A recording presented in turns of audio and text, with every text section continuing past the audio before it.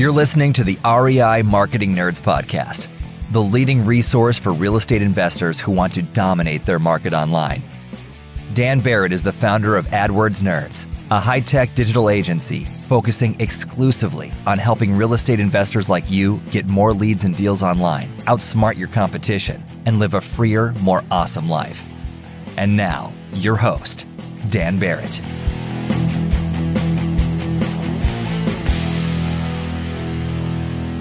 All right, everybody, welcome to this week's REI Marketing Nerds podcast. As always, this is Daniel Barrett here from AdWordsNerds.com. How are you? Hope you are having an awesome week. Hope you had a wonderful weekend. I don't know. I hope everything's excellent for you all the time. And this week, I'm going to kind of get into something that what I'm doing here is talking about an opportunity in real estate investing marketing. And the reason it's an opportunity is because I have not figured this out yet 100%. I'm going to kind of open the curtains here, and I'm going to talk about something that's been a challenge for us that I think is a big potential opportunity to get connected to motivated sellers. But I will be honest in saying, unlike most of the stuff I talk about on this podcast, it's not something I have tested and proven and done 100 times. This is something that we are actively working on and researching and testing, but it's not something we've really figured out. So I want to be open about this because our goal at AdWords Nerds is to push the industry forward in terms of innovation, right? This is in our kind of company core principles or mission statement or whatever you want to call it. It's not just that we want to be the best. We want to be a huge source of innovation. We want to be the people that are making the new strategies and tactics that are working in the space. And part of that is, I believe this, I mean, we're getting into philosophy a little bit about this, but part of that is competition, okay? And part of it's just this sense that like, hey, people around you are doing the same thing. People around you are working hard on this. People around you are innovating themselves. And all that serves to push everybody forward, including me. You know, like the story I always think about is the whole story of the 4-minute mile, where everybody thought it was impossible to run a 4-minute mile. Everyone said it couldn't be done. And then, of course, somebody did it. And then all of a sudden, everybody can run a 4-minute mile, right? It's like the moment you know it's possible, people start putting their attention and their effort there. And all of a sudden, the previously impossible becomes normal, right? So this is kind of what I'm doing here. I'm putting out kind of a call to arms and saying, hey, let's figure this out. And what I want to figure out, and what I want to talk about here is YouTube.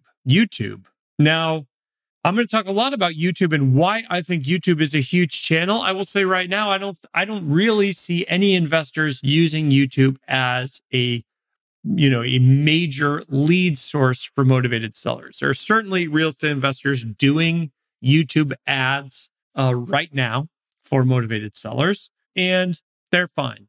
And I would guess that some of those people are generating the leads, some of those people aren't, but I would wager a lot of money that none of those people are using YouTube ads as their primary source of high quality motivated seller leads. Please correct me if I'm wrong. If you're listening to this and I'm wrong, shoot me an email. I'm Dan at AdWordsNerds.com and let me know. But this has been our experience. We've run a lot of YouTube ads. And they've all been fine, just fine. But I truly, truly believe that this is not even a tiny fraction of the potential of YouTube. And I want to tell you why, because I think it's really critical to understand why.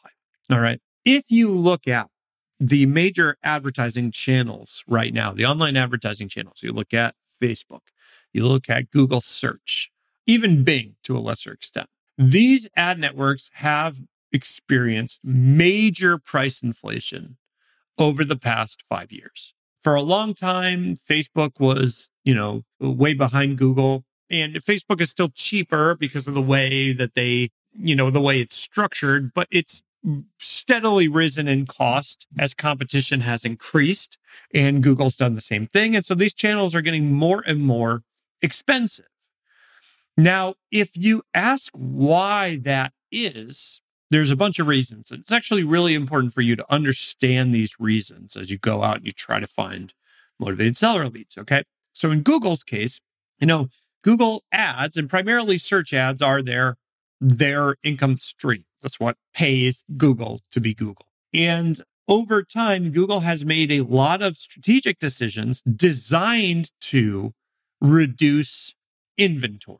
Now, what do I mean by that? Well, for an advertising network, inventory is spaces in which you can advertise. If you own billboards and you have 5 billboards, you have 5 spaces you can rent out to advertise it, right? So advertisers. So your inventory is 5 billboards.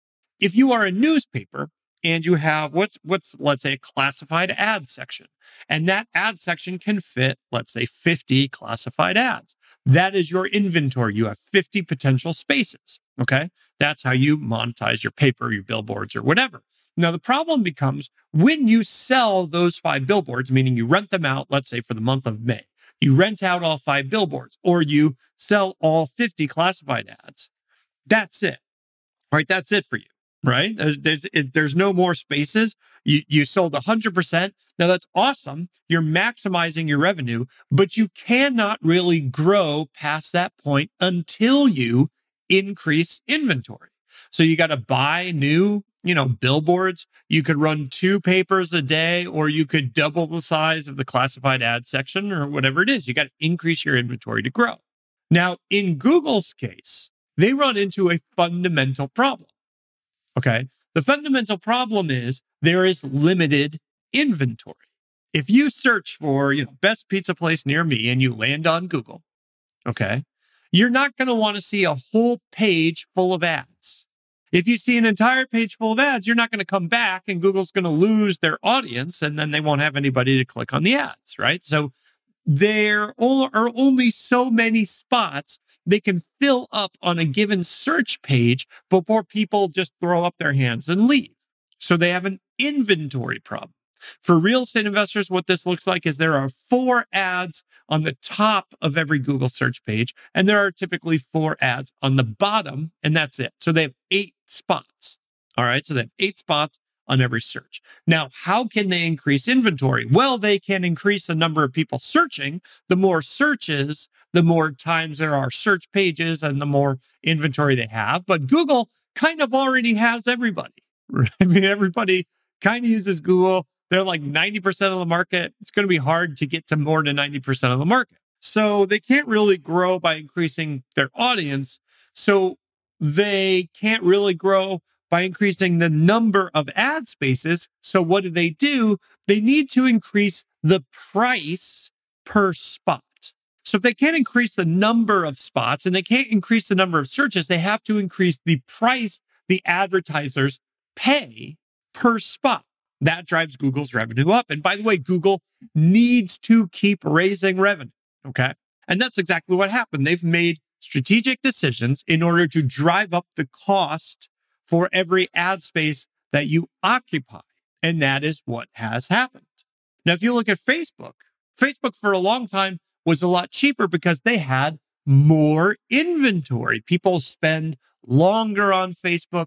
They scroll down the timeline a whole bunch of a whole bunch of times. They spend a lot of time on there. They just consume a lot of stuff. And so there are a lot more spaces on Facebook. So there's more inventory. And just like in any economy, right? The higher the supply, the lower the cost. If something's everywhere, you don't have to pay a ton for it. Okay, cool. Makes sense. But the problem that Facebook ran into was exactly the problem that Google ran into. For one thing, Facebook ran into a lot of competition. So people have a lot of other places to spend their time online. So people actually spend less time on Facebook now than they used to. And there are only so many times you will be willing to look at an ad on Facebook before you throw your hands up and you stop going to Facebook. If Facebook filled your feed with only ads, Facebook's audience would go away. They need to have, your pictures of, your grandkids and pictures of cats and funny videos. They need to have other stuff you actually want to see on your timeline in order to get you to come back and spend more and more time on Facebook. People that look at behavior and they know, like, look, if we put this many ads usage time actually goes down. So Facebook is limited in the amount of ad inventory they have. Once they hit that point, prices started to go up. More and more people want to advertise on Facebook. There's more and more competition. Facebook knows that they're limited in the amount of inventory they have for their advertising, and so prices have to go up. And this is the problem that all of these channels run into. Instagram, Google, Facebook, Bing. Everybody has an inventory problem, and inventory problems in online marketing drive up costs. It is an economic law. The only reason that costs are going to go down is because inventory has either gone up or because nobody wants to advertise there anymore, which, by the way, is a bad sign. Are you an investor who wants to dominate your local market? Do you want more leads and deals online? Then download your copy of the Motivated Seller Blueprint, absolutely free, at www.adwordsnerds.com/gift. What are you waiting for? Go to www.adwordsnerds.com/gift right now to get your copy of the Motivated Seller Blueprint. So if prices go down because competition is disappearing, well, that's actually not that great for you as an investor trying to do more deals online. So this is what's happening right now in the online advertising space. That brings us to YouTube. Now, here is the thing about YouTube. YouTube is the only advertising channel right now with no inventory problem. None. Now, this is not because nobody's on YouTube. YouTube is I think it's the second biggest website in the world, second biggest search engine in the world, second biggest social media site in the world. So it's not because the audience isn't there. There are so many people on YouTube. And by the way, people spending a ton of time on YouTube. Ton of time. So why don't they have an inventory problem? Well, here's the thing about YouTube. I forget the exact statistic. I'm going to give you my made up version. It's basically right. But it's something like a year's worth of video. A year's worth of video is uploaded to YouTube every hour. Think about that for a second. This is one of those numbers that really blows my mind. A year worth of video is uploaded to YouTube every hour. That could be wrong. It could be wrong. I could be wrong. I'm not going to Google it on the podcast. Go Google it. It's some ridiculous number. So the thing about YouTube is the amount of material on YouTube expands exponentially every single minute. And because it expands exponentially every single minute, we could not watch the amount of video on YouTube. If we all put our minds to it, you could never do it. It basically is infinite at this point. I mean, for all intents and purposes, right? Because we're never going to watch it. And the average person spends a long time on YouTube consuming lots and lots and lots of video. So you got the average person spending a lot of time in this place, and there is no inventory problem. And I know this is the case because if you look at the cost for an ad on YouTube, it is almost literally exactly the same as it was 5 years ago. That is unheard of in this space. Absolutely unheard of. The prices for clicks in YouTube are essentially like the prices for clicks in Google 10 years ago. I mean, it's like going in a time machine and going back in time. And there's a lot of clicks, so many clicks. If you look at the average number of clicks that a really good Google AdWords account is going to send to you, it's in the 100 to 500 range per month. For YouTube, we are talking about thousands. So this is no joke. No joke. It's cheap. There's a ton of traffic. It's an incredible traffic source. It's incredible access to an audience that's incredibly hungry for content. What's the problem, Dan? Why haven't you guys used this for somebody's primary motivated seller lead generation tool? Why isn't every investor in the world using it? Well, I'll tell you. The problem is the traffic doesn't convert. It's super cheap. There's a ton of it, but it doesn't convert anything like the traffic from Google or even from Facebook, which tends to convert less than Google. Why is this? This is the difference between search advertising and interruptive advertising. Search advertising, I'm going in Google and I'm typing in, I want to sell my house. I'm seeking a solution, and you put that solution in front of me at that moment. The moment that someone searches, you put your ad in front of me. That's an incredibly powerful switch of that dynamic. This is not someone sitting at home and you send them a postcard. They are searching for you and you get in front of them. That's what makes Google so powerful. It's expensive. There's not as much traffic there as we would like, but it converts. Now, the problem with both Facebook and YouTube, but YouTube definitely, is that this person is generally not searching for you. They're not typing in, I want to sell my house into YouTube. They're doing something else. They're watching PewDiePie or they're watching whatever. They're watching something on YouTube, and you are putting an ad in front of them before they get to the thing that they really want. You are interrupting them. Now, I'm not saying that this doesn't work. There is a long history of interruptive advertising. It's called TV advertising, right? Or direct mail for that matter. These are interruptive processes. So interruptive processes certainly work, but YouTube, because it's online and because of the nature of the material and the nature of the audience, it tends to drive a lot of traffic that just doesn't convert. So the classic example of a real estate investor ad just being picture of the house. Hey, do you have a house you want to sell? I'll make you an offer in less than 24 hours. So 100% free fair cash offer, blah, blah, blah, blah, blah. It doesn't work. It just doesn't work.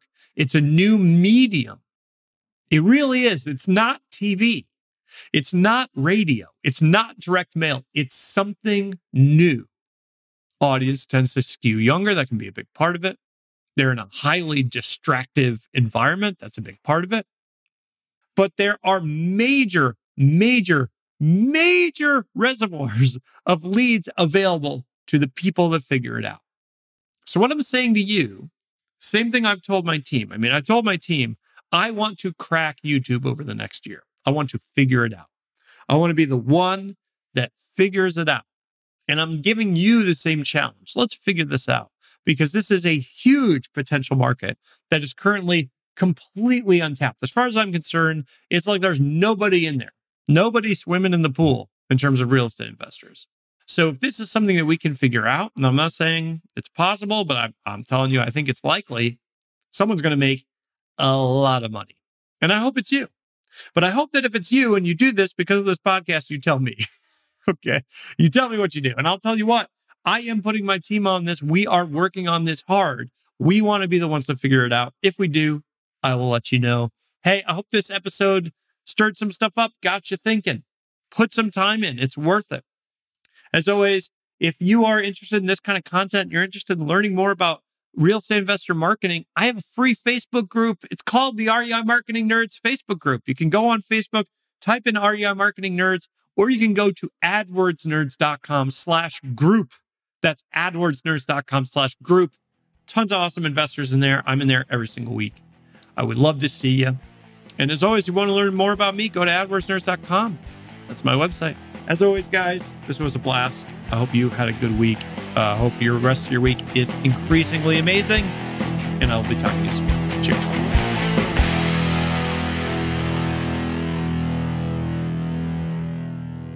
This is the podcastfactory.com.